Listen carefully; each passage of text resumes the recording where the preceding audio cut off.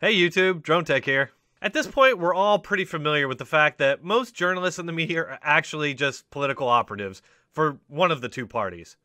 The vast majority of them, of course, being operatives for the Democrat Party. Well, this is just another case of a Democrat Party activist pretending to be a journalist, using fake news to hype Democrats, and then falling flat on their face. So this morning, an NBC reporter named Mariana Sotomayor couldn't contain her instinct to go out there and promote Democrats, so she hopped on the Twitter and informed everybody that the announcement of the latest Democrat woman to run for president is historic because it's the first time that more than one woman has run for president. That's strange because I happen to remember all the way back to 2016 when Carly Fiorina and Michelle Bachmann both ran for president. That's two women. That's more than one. And of course, this quickly led to backlash on Twitter, prompting the NBC reporter to backtrack and provide this excuse. Correcting an earlier tweet, what I should have said is that the field of Democrat women presidential candidates is the largest in history.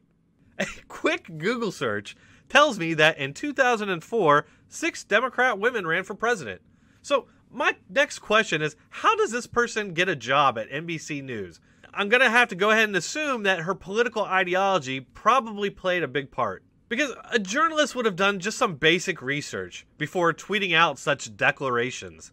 A journalist wants to get to the facts. An activist just wants to promote their party. And they'll lie to do that if they have to. It's not a huge lie or anything, but it just goes to show that there are so many of these so-called reporters that are actually just left-wingers who are in their positions because they want to, quote, change the world. And a person that wants to change the world can rationalize all kinds of ways of doing that, including being political activists pretending to be a journalist. And that brings us to another little fib uttered by one of those women. Yesterday, Kamala Harris was giving an interview on a radio show called The Breakfast Club. And she made the claim that while in college, she smoked a lot of weed. And while she smoked this weed, she was listening to Tupac and Snoop Dogg. She made these comments as she was expressing that she believes that weed should be legalized. So she's talking about how she thinks people get a lot of joy out of weed and it should be legal. And they ask her what kind of music she listened to when she used to smoke. And they asked, oh, was it Snoop? She said, oh yeah, definitely Snoop, and definitely Tupac for sure. Now, I know a little something about Tupac and Snoop Dogg. I happened to grow up on both of them. And it did strike me that Kamala Harris is a little old to have been in college smoking weed and listening to Tupac and Snoop Dogg. It appears my suspicions were correct because Twitter instantly started calling her out on the lie. Nick Gillespie of Reason.com hilariously pointed out, how high did Kamala Harris get when she was smoking weed in college? High enough to claim she listened to Tupac and Snoop Dogg as a student? Though their debuts came after she graduated in '86 and law school in '89, as with her former position on legalization, she's scamming.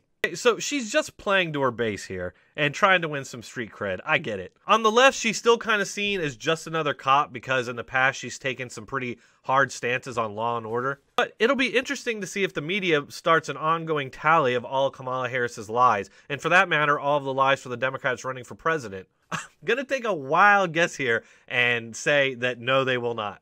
Hey, thanks for watching. As always, please like, share, and subscribe. If you like my content and you agree with my message, head on over to my Patreon page and support me there.